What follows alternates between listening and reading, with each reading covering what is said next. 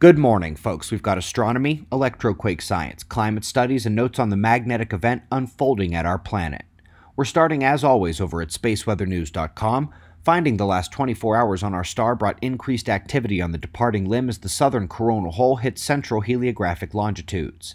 Yesterday, we showed the small C-class flare, and a couple hours later, the coronal fields expanded and released a tiny CME 90 degrees away from Earth, off to the side. And this morning we see the plasma filaments are keeping up the activity level. This filament sweep and slide is a motion indicative of higher activity developing and to come. Now, while the solar wind is utterly quiet, geomagnetic conditions as well, we do stand a chance to receive intensified streams from that southern coronal hole early next week. They are expected to be minor, but an intensification nonetheless. Up first in our link list today, Dr. Pierre-Marie Robitaille over at the Sky Scholar channel continues his examination of the cosmic microwave data, which more amounts to fantasy. His channel has crushed this topic for over a year, and yesterday's video showed a key design flaw in the detector, which complements the phantom processing they have been using to make their sky maps. Check it out. Up next, a few notes from the journals here as we are going to massive disk galaxies first, getting a little dark matter baby step in the right direction.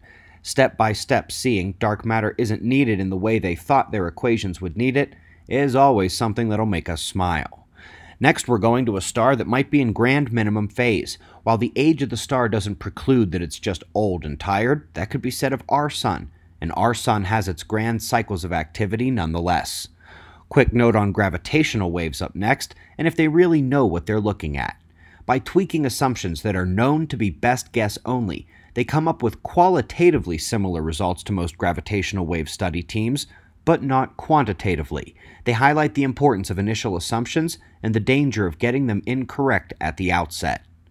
Moving on to the CSIS satellite built to track all the pre-earthquake electromagnetic signals the activity gives away beforehand, this is everything from stress-induced ion release from the ground to solar-driven amplification of global electric circuit capacitance to the crust. Today, we are seeing they can perform ionospheric studies even better than they had hoped. Its sensitivity to the subtle is a boon for space weather studies of geophysical effect and of earthquake preparation processes. Up next, folks, we've mentioned the ocean and albedo mechanics that Earth uses to halt rapid temperature changes in either direction. Here's another. Too rapid warming of the Arctic? Prepare Siberia for a major chill. The extra ice and snow albedo feeds back into the global system thereafter. A quick skip over to the realization why they can't well detect certain electrodynamic features in the sky. They keep discovering more and more ways our electrodynamic planet is sneaky. And when you get the highly sensitive to space energy ionic layer of the planet involved, you get sneaky penetrations. We've seen how some subtle magnetic changes in the solar wind can drive massive changes in polar particle events. But at lower latitudes, the story is about proton density, the plasma pressure of the space weather event. The low-latitude areas take the direct impact, CME compression of the magnetic fields, meeting the equatorial ion fountain, sneaking through at the L shells, and exciting the global electric circuit. They describe the penetrating electric field and electrojet excitement as a prompt response immediately upon the impact of space weather, lasting about 20 minutes, which in terms of energy transformation below to the atmosphere for climate forcing is an impressively quick run. Folks, there was another superbolt recorded in China, this one captured in the distance even further behind the nearby urban lights. When the fingering of the lightning comes up, not down, spreads out, and has a sustained genesis point at the ground, that's an Earth discharge. I maybe could show 1 or 2 of these a year before now. We've shown 10 this summer. As Earth's magnetic field weakens, the planet juices up. With solar wind and solar magnetism dropping, the outside environment is less juiced up, and we are more apt to discharge violently.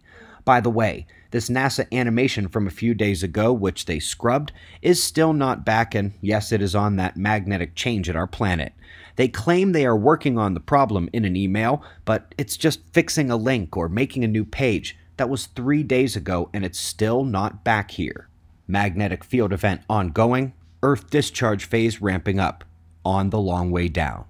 We greatly appreciate your support. We've got wind maps and shots of our star to close, and of course, we'll do this all again tomorrow, right here, but right now it's 5:15 a.m. in the new Valley of the Sun. eyes open. No fear. Be safe, everyone.